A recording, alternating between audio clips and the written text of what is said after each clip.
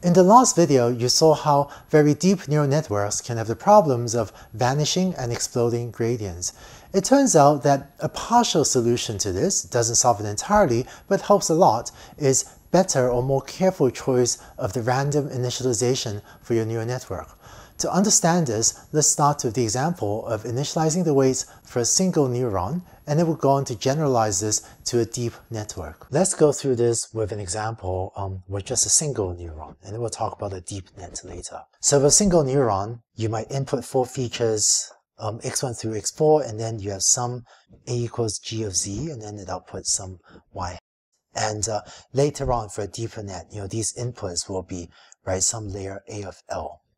But for now, let's just call this x for now. So z is going to be equal to w1x1 plus w2x2 plus ... plus, I guess, wnxn.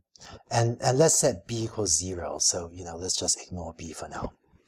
So in order to make z not blow up and not become too small, you notice that the larger n is, the smaller you want wi to be, right? Because z is a sum of wi xi, and so if you're adding up a lot of these terms, you want each of these terms to be smaller. One reasonable thing to do would be to set the variance of wi to be equal to 1 over n, where n is the number of input features that's going into a neuron. So in practice, what you can do is set the weight matrix W for a certain layer to be np dot random dot rand n, and then whatever the shape of the matrix is, you fill this out here, and then times square root of 1 over the number of features that are fed into each neuron in layer L. So it's going to be n of L minus 1, because that's the number of units that are feeding in to each of the units in layer L. It turns out that if you're using a ReLU activation function, then rather than 1 over n, it turns out that setting the variance to 2 over n works a little bit better. So you often see that in initialization, especially if you're using a ReLU activation function. So if GL of z is ReLU of z. Oh, and depending on how familiar you are with random variables, it turns out that sampling a Gaussian random variable and then multiplying it by square root of this, that sets the variance to be equal to this thing, to be 2 over n. Okay, and the reason I went from n to this n superscript L minus 1 was in this example with logistic regression, which is that n input features, but in the more general case, layer L would have n L minus 1 inputs to each of the units in that layer. So if the input features or the input activations are roughly mean 0 and standard variance and variance 1, then this will cause z to also take on a similar scale. And this doesn't solve, but it definitely helps reduce the vanishing and exploding gradients problem, because it's trying to set each of the weight matrices W, so that it's not too much bigger than 1 and not too much less than 1, so it doesn't explode or vanish too quickly.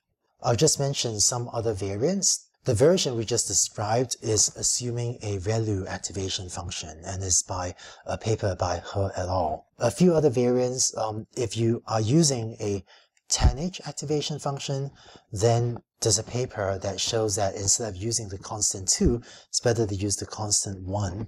And so 1 over this instead of 2. And so you multiply by the square root of this. So this square root term would replace this term. And you use this if you're using a tanh activation function. This is called Xavier initialization. And another version worked out by Yoshi Benjo and his colleagues, you might see in some papers, but is to use this formula, which has some other theoretical justification. But I would say if you're using a ReLU activation function, which is really the most common activation function, I would use this formula. If you're using tanh, you could try this version instead, and some authors will also use this. But in practice, I think all of these formulas just give you a starting point. It gives you a default value to use for the variance of the initialization of your weight matrices. If you wish, the variance here, this variance parameter, could be another thing that you could tune with your hyperparameters. So you could have another parameter that multiplies into this formula and tune that multiplier as part of your hyperparameter search. Sometimes the tuning that hyperparameter has a modest size effect. It's not one of the first hyperparameters I would usually try to tune, but I've also seen some problems where tuning this helps a reasonable amount.